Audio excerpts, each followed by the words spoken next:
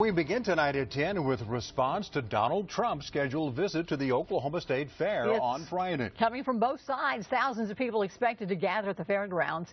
But not everyone in Oklahoma is welcoming the Donald with open arms.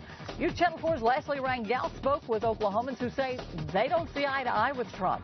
And Leslie, these folks intend to have their voices heard. That's right, Linda. An anti-Trump rally is already planned ahead of Trump's arrival here at the fairgrounds. It's led by a Latino immigrant advocate group, and they're not the only ones who are speaking out against Trump.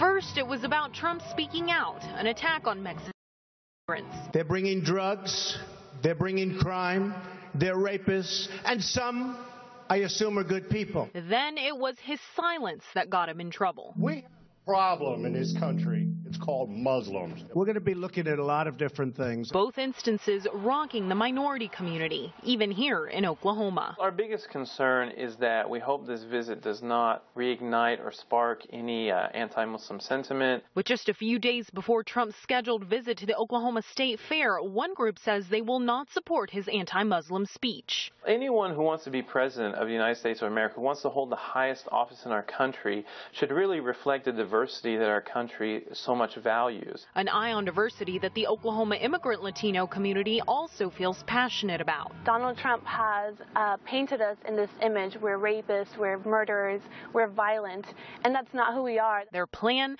a counter-protest outside the fairgrounds waiting as Trump arrives. We're going to be peaceful, we're going to be decent, and we're going to hold our community in a good light. In fact, they're taking it one step further. They say Trump is really just misinformed. He hasn't had much experience with immigrants or around immigrants, so I would really like him to just sit down and talk to us, know that we're not who he thinks we are. This organizer even invited Trump over for lunch. I can make some great tacos, some great salsa if he ever wants to come on over.